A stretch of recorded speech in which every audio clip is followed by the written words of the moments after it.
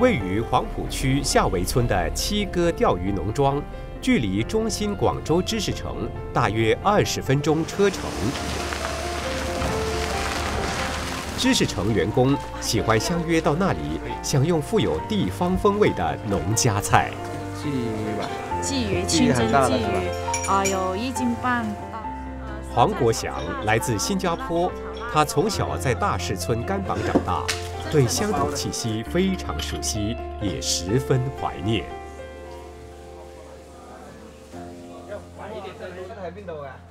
我看了那个池塘，我就知道里面的鱼是大的啊。因为你知道农村长大的，对吧？池塘的涟漪，一出来一泛，水波一泛，农村的小孩就知道那个是大鱼或者是小鱼。没时间看你们。哇，这个。黄国祥是七哥的常客，和老板冯慧敏十分熟络。慧敏今年30岁，是七哥钓鱼农庄的第2代老板。这个实实在在的，人家朋友跟我说是好像。他以前都在外打工，直到父亲上了年纪，腿脚不太灵活，他便决定和弟弟一起接手打理农庄。知识城的建设等同于七哥的商机，因为我们这边实在是太靠山了，太偏僻了。然后谁知道现在会发展成这样？以前我们都是走的是泥路，小小的泥路。我们现在就是客流量增多了，就增多了那些知识城的，去看房子的，然后那些上班的那些人，现在路也比较好走，然后所以这对我们也是有好处的，因为之前我们的路是很小。然后呢，很多人都不愿意进来，太麻烦了。城镇改造改变周遭景观，七哥农庄边上正在大兴工程建造铁路，预计2020年建成后，连接粤港澳大湾区核心城市群。从知识城出发，可以通达深圳机场和广州白云机场。就是那个城轨啊，那些开发了都蛮好的，就是对我们村的生活水平有点提高啊那样。之前基本上都是每家每户都只会出去打工，然后现在10年后的话的变化的话，就是好多人都会去做一点小小的生意，这样就是好像都看到了希望啊那样。知识城加快了乡村的城镇化。知识城区域拥有新加坡1/4面积，目前人口约有11万人。但再过10年，这里的人口将狂翻5倍，增加到60万人。按照规划，知识城的土地用途有20%作为居住用地。35%为产业用地，剩余的45%是行政、市政、公共配套、道路和绿地。这是新加坡城市规划大师刘泰阁的杰作。黄国祥在知识城开发初期就参与策划，他们将新加坡的社区理念带到知识城，让这里添加了不少新加坡特色。我们采取的是一个扬州炒饭式的规划，跟我们新加坡所做的是非常相似的。在一个市镇里面，我们布满了所有的一个元素，都是便民的一些元素啊，比如商业、购物、娱乐、教育、医疗、园林绿化、交通出行等等，这些呢，我们都应有尽有。比如说这种风雨连廊，就是连接我们的地铁到最近的一个建筑物，提供这个老百姓一些便民的一些服务。类似这些，其实都是参考了新加坡的一些经验，或者是一些做法。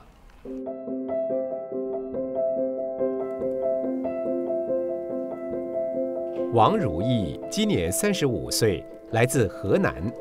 他4年前加入知识城合资公司，担任产业发展部副经理。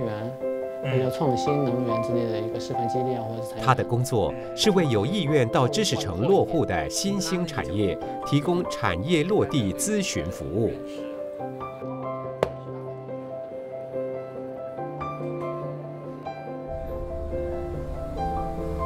如意的工作地点腾飞园很靠近住所，走一小段路就到家了。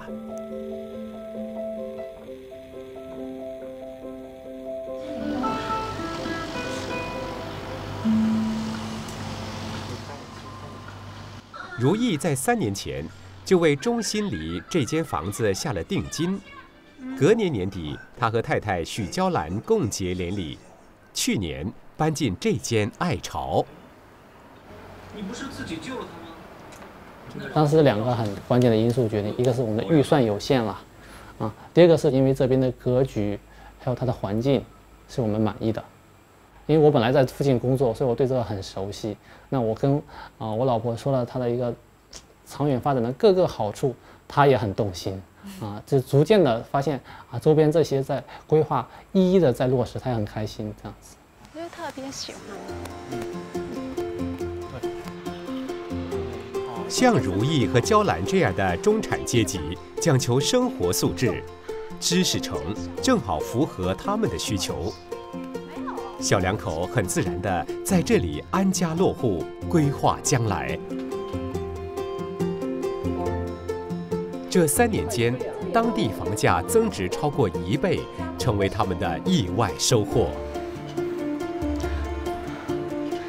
南起步区完成后，将为7万多人提供住房，同时创造4万多个工作岗位。目前在知识城外工作的娇兰也开始心动了。最大的期望就是说，以后可能逐渐可以把工作迁移到这边然后跟我先生一样，这个居住的跟工作的地方能够紧密的这个衔接。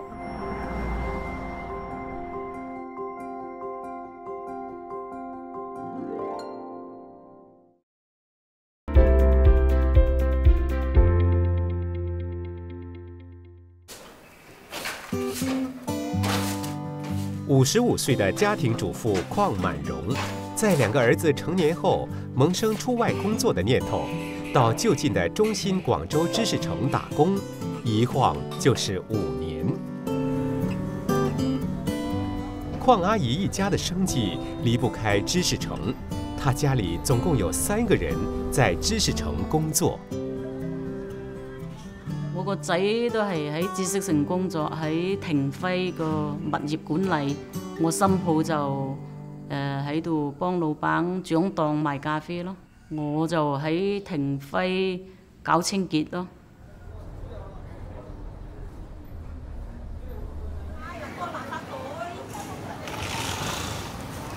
我走屋企坐地鐵去知識城庭輝園工作就係5分鐘就到啦，就好方便。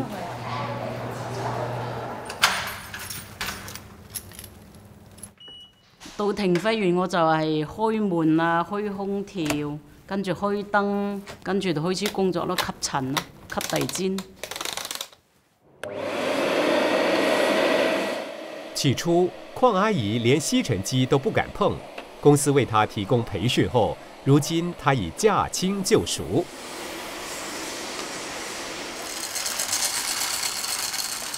邝阿姨也学会操作摩登的咖啡机，为大家准备咖啡茶水。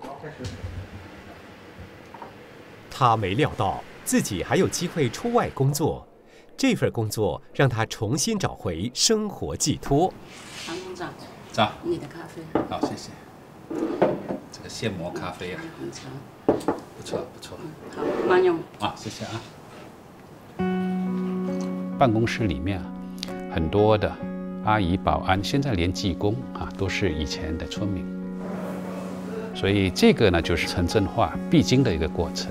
你提升了你的生活水平，然后呢，你必须把原有的这些村民再进行改造、再教育，然后再让他们继续在这个社会生活，而且是有一份体面的工作，让他们继续的提升。中新广州知识城的命名，显示这座新兴城市对提倡教育、培养人才及追求知识的重视。未来，南起步区将设有至少8所学校以及10所幼儿园。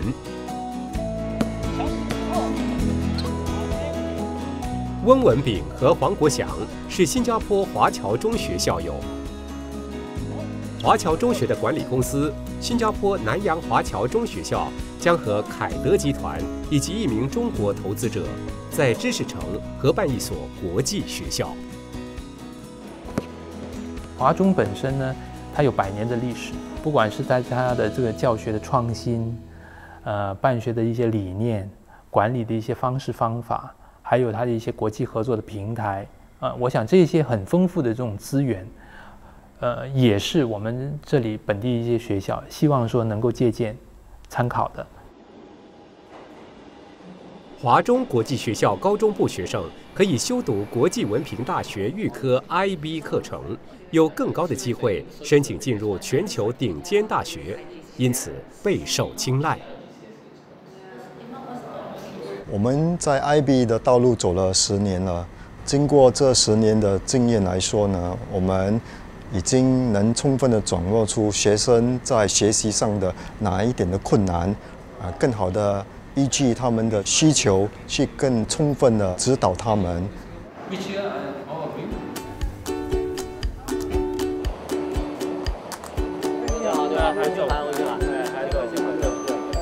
在温文炳的安排下，华中董事会副董事长庄少平和华中国际学校代校长王荣兴今年3月到访广州院校，了解当地办学情况。夏日绝句送李清照。希望华中在国际上能够扮演一些比较出色的教育角色，能够让人家认可新加坡有这样的一个学府，新加坡能够把它自己特色的教育理念带出去，在社会上有一定的影响。这是华中国际学校在中国的一所卫星学校。华中国际学校将分享 IB 管理经验，展开师资培训，也会输出华中双语双文化教育特色。希望说能够集思广益，把最好的一些元素能够整合到这个学校本身，然后让老师、学生、家长，甚至整个周边这个社区都能够享受到这个优质教育资源所带来的一些好处。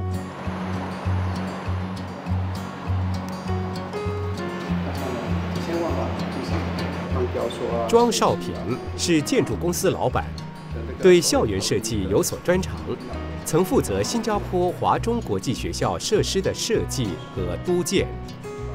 他将给新国际学校的建设提供专业意见。那个整个环境要建得好像一个大学那种气氛，那种整个环境啊，不像普通的学校。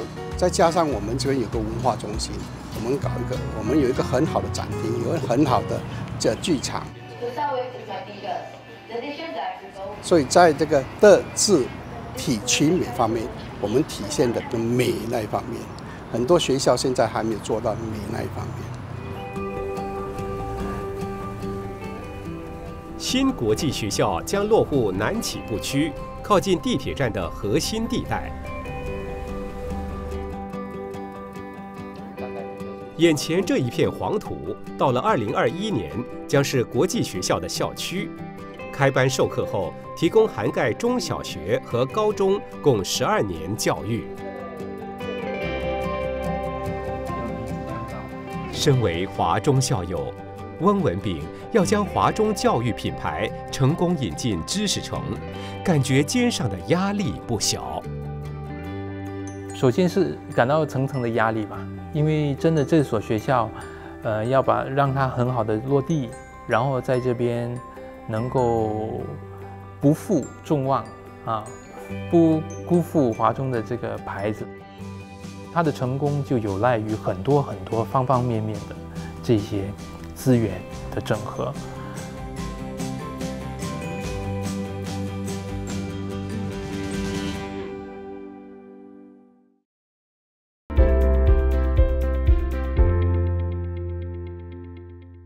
队长加油！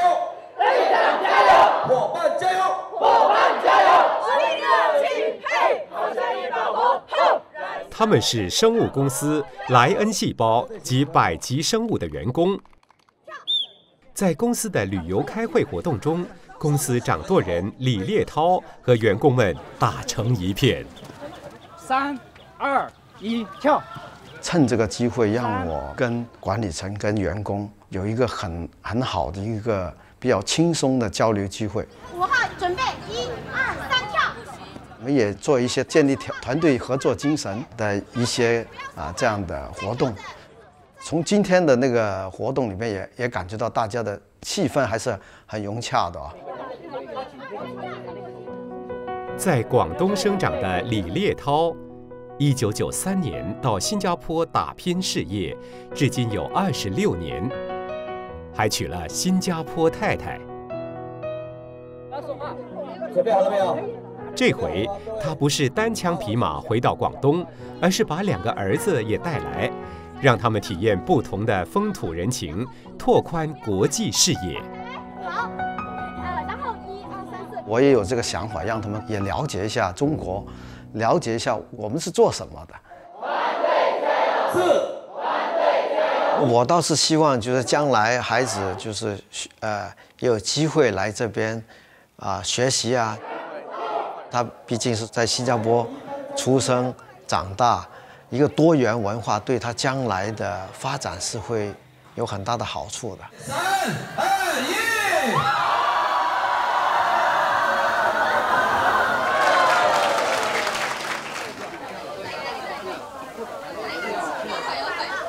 在新加坡落地生根的李烈涛，如今回到出生成长的广东，开创生物医药产业，毫无隔阂地融入当地社会，办起事来更是得心应手。我们就看到第一个，短短3年内，2家公司的业务发展步入轨道，员工人数从最初2个人增加到现在的70人。